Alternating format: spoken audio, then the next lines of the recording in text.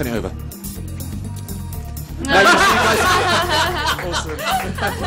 That's a red herring. It's actually on the bottom here. Hang on a second. And if you want to know what a red herring actually looks like, it looks a little bit like that. Can you see that? Is that the one?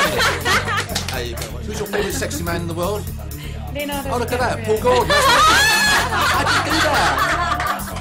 But these ones are marked in the unusual way because I don't know where the heck these came from. You